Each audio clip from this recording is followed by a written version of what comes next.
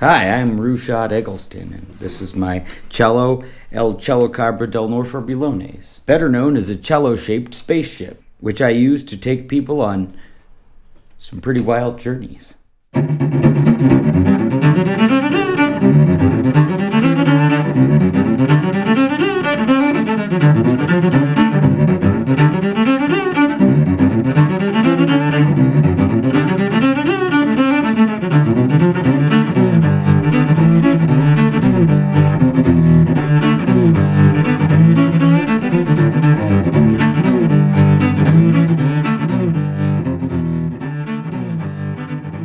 What happened is my parents named me Rushad, R-U-S-H-A-D, which means joyful soul.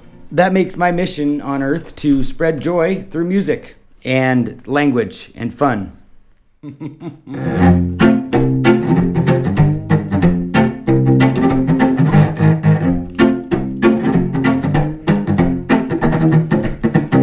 Yapping, scrapping, $4 a flapping, a jink, queenies. Fear gloat, Mars, no bullpox, a clothes, mo, fur, bent, glen, grannies. Now fuck you indoor, rip a bore, plummox, and fuck the rummocks. Impishistic way, hopeful and fostic way of a victory way on the snay where lock mine, McGrath's died, or blow, the Muffy ride. Try a pumping into way, fuffling up, getting, sprinkling to these pardo, a mardo, daddling, raws, up a shit, go, push up the paws, Grimmy, Arcs, Patrick, of way, no number ray.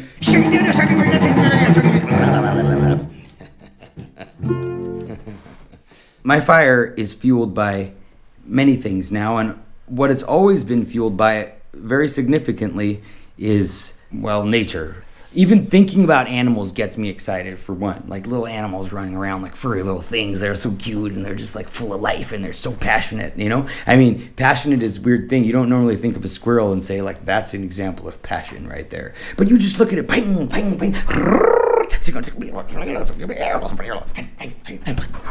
You know, that is passion right there, and that is inspiring. Welcome to the Eternal Rabbit Society. We hold our meetings on every other Saturday, and we talk about rabbits. We talk about rabbits. We talk about raps, oh babs, oh naps and naps, oh nabbits. We talk about raps, oh babs, oh naps and naps, oh nabbits. We talk about rubabs and nab, chalab, chalippy lab, no labbits. What we talk about? We talk about rabbits. Now, if you want to join the ERS, we don't need your money, no fancy dress. All you have to do is go like this. Pause. You put your hands in a rabbit pose. A member's just someone who shows someone else how to do this nifty pose. And you're in the club. Yeah, nub up to love, you're in the club. Well, some people ask what's meaningful about the shows that I put on. And I ask myself that a lot, especially in times of questioning. You can see the light bulbs going off in the heads of children and other people who have not completely lost contact with their imagination. I told you you would find out tonight about things that are thinking and feeling that you didn't think were thinking and feeling. Things like bass tones. You do that enough, they become alive.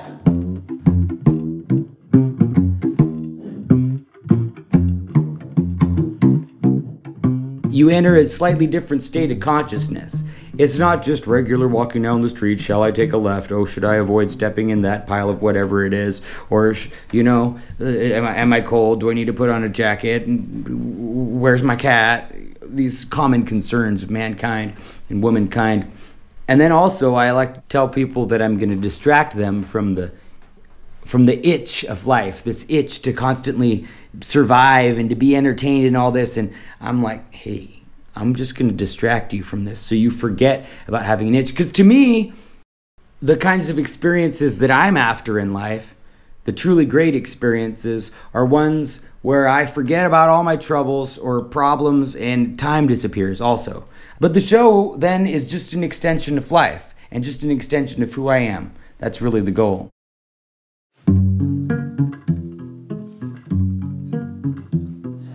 Isn't it strange that we live in a world where rabbits exist? If you told me about rabbits in the afterlife, I could not resist being born again. Just to see rabbits again. I like it when people are encouraging me to go all the way and get as out there as possible. And certain audiences are really going to be down for the journey.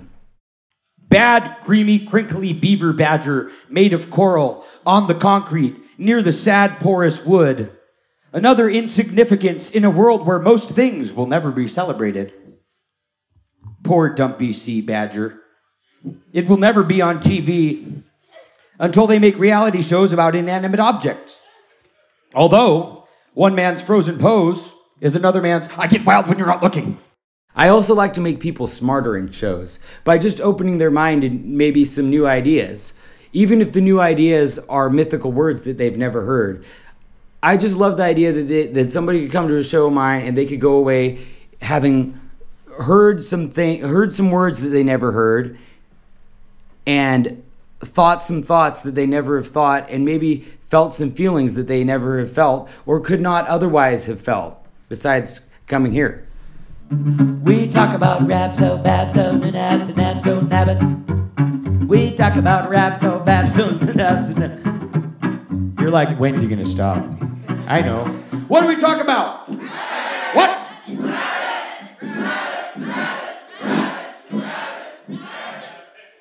Very good. We have a lot of fans in the audience. Thank you very much for coming. You guys can stand up because it's time to go. And I don't want to mess. Why don't I just give you a little bit of my history and a little bit of my philosophy, just real quick. I started out playing classical cello.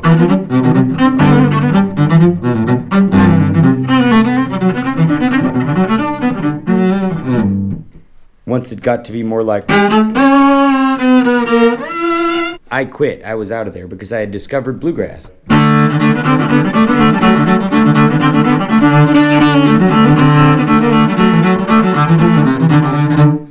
Play folk music in a more natural style. Relaxed. I changed the bow hold from like this to like this. And I changed my hand position from being like this to like that. And then the folk world was a little bit too constricting for a guy like me, so I thought that the only other alternative was rock and roll. So then I sang songs like... I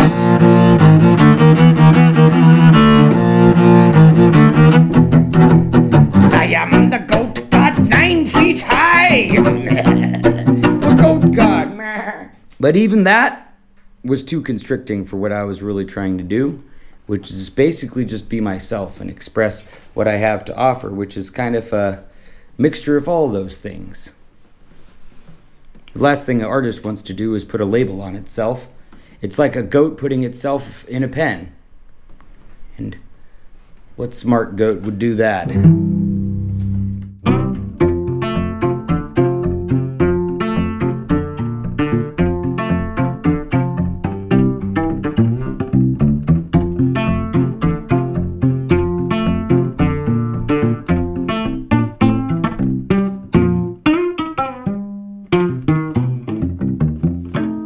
It's like fun with an attitude. Just get the flow. Next question.